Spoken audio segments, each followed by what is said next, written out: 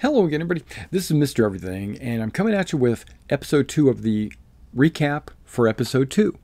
Right? This is a recap of episode 2 of our Traveler role-playing game that we play on Thursday nights. Enjoy. So they make a jump, almost immediately. They make a jump to Torpal. Torpal it's kind of a dead world. Right? There's all these worlds in the area are dead. Let me back that up. They've all been bombed by the Oslons. So they go to this planet. It's got an up port and it's got a down port. The up port is really kind of only a refueling spot. It doesn't have any repair work done. It doesn't really have any facilities for people to talk around or anything. So they go ahead and land on the planet. One of the guys on the planet, one of the provosts, meets the players and because they were asking about the bounty, and he tells them about this couple of ships that came and attacked the port, and they attacked another ship and then fled out of system, and gave them permission to look at the communicator data, gave them permission to look at the surveillance footage and any information they can provide, right? And so they were doing some research, and they find out that there was a ship captain on the planet, landed currently, that's doing work on his ship because he ran into a pirate on the way out of system. Might have been one of the same pirates. And so he's on a ship called the Scaramund, and so they go find out where he's located, and they inquire about, and they find out that he's in a bar. So a couple of my players, 3 of my players, 2 of the brand new players, and the one player that's Alex, he's the one that's remaining from the original group, and then the 2 new players, their characters go to this bar. One of the players, because he's an ex-agent and he's an undercover spy, he has a lot of stealth and diplomacy and deception type skills, you know, all the subterfuge type skills. He figures that it would be better served for him to use that to try to get on the ship directly and maybe find out some information on the actual ship, the Scaramund. The other 2 players decide that they are going to go talk to the ship cap. And let's start with the ship. Let's split this into 2 halves. They speak to the ship captain. First of all, the ship captain is not in a good mood. His ship has just been attacked by pirates. It's damaged. It's costing him a lot of money to put this ship back together. He's already in a pissed off mood. They approach him and start just immediately grilling him. Like they walk up to his table and just start asking him questions. They do come up to him and say, "Hey, what happened to you on your ship?" And give us information. We demand it. I'm paraphrasing. They didn't actually say we demand it, but it felt like that. And to him anyway, it did. It felt like that. He's like, "No, I'm not giving you any information because I already told the authorities, and get out of my face. I don't care who you are. Just go away, right? And let me drink my beer in quiet, in privacy." Then one of them says, "Hey, you know, I can like buy you an extra beer if you want, you know, if that'll help." And he's like, "All right, buy me a beer and I'll tell you my story," right? So they started a good conversation with him. They sat down, they asked him if, you know, what happened to his ship, and he told them that he encountered another ship called the Mercy's Company, which is a scout ship, and it attacked, but, you know, the Scaramund's got a few extra guns on it to help defend it. They thought it was going to be an easy prey, and his ship's not an easy prey, so he fired back and he cut him in the underbelly of the ship. And then right in the middle of his conversation first of all, he already doesn't like these guys. He's only telling them this story because they bought him a beer. Right in the middle of the conversation, Kagar, one of my other players, just decides to interrupt him and order more beer, right? He says, "Okay, be quiet. I don't want to hear what you have to say. Let me order some beer." And this captain is like, "Okay, I'm done. You know, you asked me, you wanted to know my story. Well, tough shit. I'm out of here." So he just stood up and left, right? And the players basically got butt kissed because he had not gotten into the important part. Like they didn't know anything. All they knew is what they already knew. Okay, cutscene over to our spy. He's going into the hangar where this ship is being worked on. He sees flight crew walking around, you know, technicians, people doing some welding on the engines and the side panelings of the ship. And he just walks into the cargo hold, just do, like he owns the place. Nobody stopped him. Nobody cares. So he walks onto this, because there's nothing in the cargo hold. So they go into the cargo hold, and he's looking around. He's trying to find a computer terminal and that give him some information. And it doesn't. It just gives him like what kind of cargo they were carrying. And it's like normal junk, you know. So he goes, "You know what? I'm just going to go straight to the bridge." So he just walks up to the bridge, and there's a pilot was on duty, and he's sitting in the pilot's seat, and he walks in. And the pilot looks back at him like assuming that he might have been a technician or a mechanic or something like that.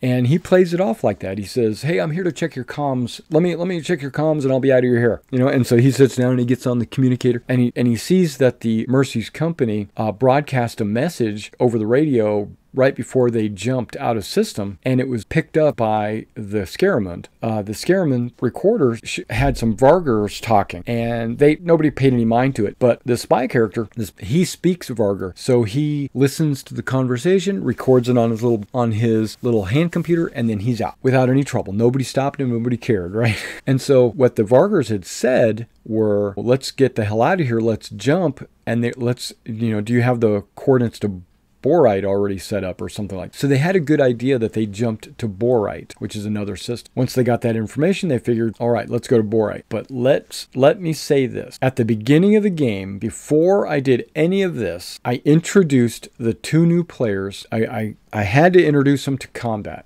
I wanted them to see how the mechanics of the game worked without, and to kind of get them initiated to the game. So I did that by having a reticulin parasite, which is an alien from like the movie Aliens, with Ripley and the Marines and Alien, Alien. And so I had one of those drop out of the ceiling and just kill one of the people at the bar. Urban Icky, he had a Gauss rifle on him because Lullable here was like Zippo. So he just unloads on him with the Gauss rifle and acid sprays everywhere. Kagar charges at it with his sword, and when he hits it, it sprays acid on him and it burns his suit. And so his armor gets destroyed. Our spy character has a taser, and so they call them stunners. He's trying to stun this creature. Yeah, so they learned, how to.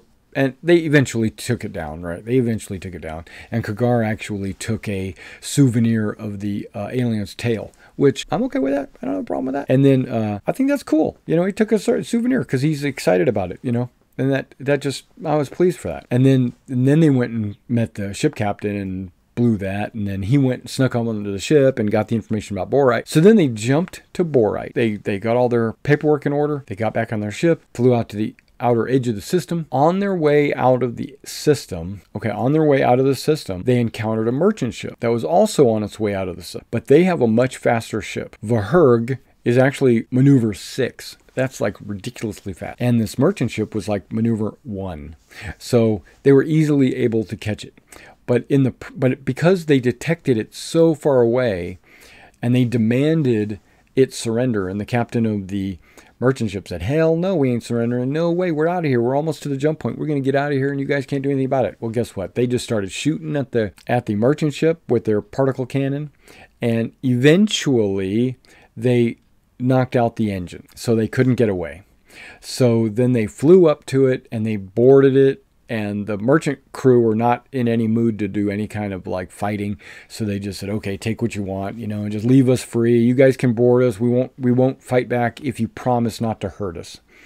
And they promised. They said, we won't hurt you. We're just here to get your cargo. And they said, okay, whatever.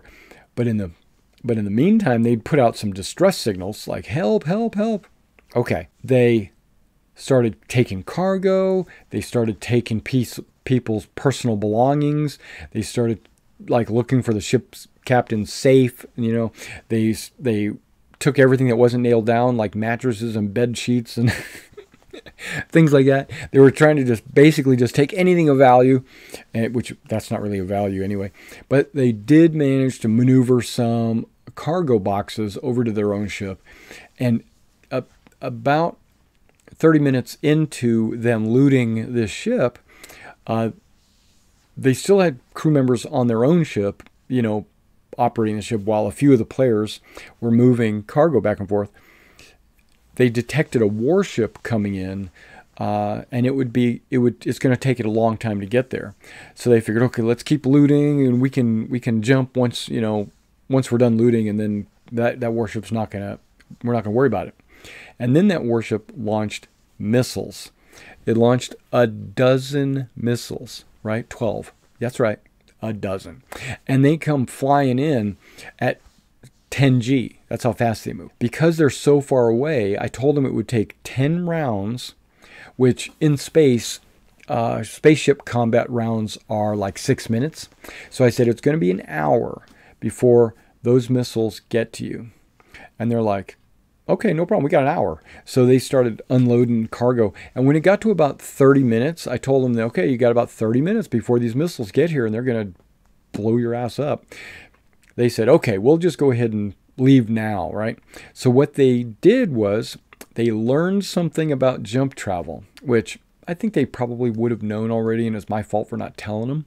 But they have to plot a course. And I told them, I said, I assume that you already plotted a course while you guys have been sitting here. You got people on the ship, navigators and stuff like that. They've been, because they have a couple of NPCs as well. I said, you got some people on the ship. They probably could have plotted that course ahead of time. But the actual engaging of the jump drive takes a number of minutes, right? A number of 10 minutes. It's a D6 times 10 minutes. So it could be an hour before that maneuver drive, the jump drive engages. They rolled a 3. The missiles were 30 minutes out. I was like, they're cutting it close. I allowed it to happen. So they jumped out right as the missiles just ran out of fuel and didn't hit them. Okay, so then they jumped to Borite with his new set of cargo and stuff. At Borite, they were like, okay, we're at Borite. Borite's got nothing on it. It's like, you don't want to go to Borite. But they went to Borite and they heard a distress signal coming from the gas giant. As soon as they heard the distress signal coming from the gas giant, that's where we called it. I said, okay, you wait.